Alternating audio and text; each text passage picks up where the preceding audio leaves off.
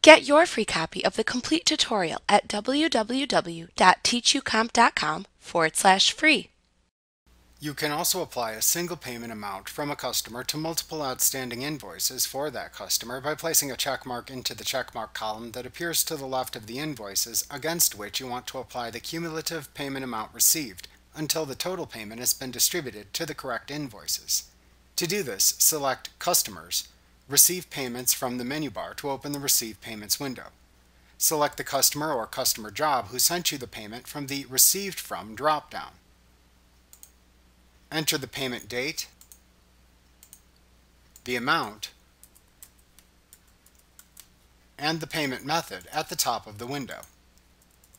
QuickBooks will automatically attribute the amount entered against all the outstanding invoices shown from the oldest to the newest. You can check and uncheck the invoices by clicking into the leftmost checkmark column to apply and remove payment amounts as needed until the entire amount received has been attributed to the correct invoices in the correct amounts. You can also change the amounts applied to each invoice if needed by changing the amount shown in the payment column at the right end of the outstanding invoice list.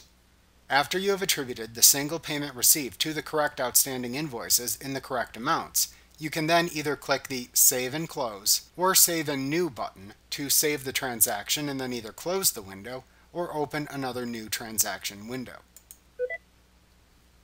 Like what you see? Pick up your free copy of the complete tutorial at www.teachucomp.com/free.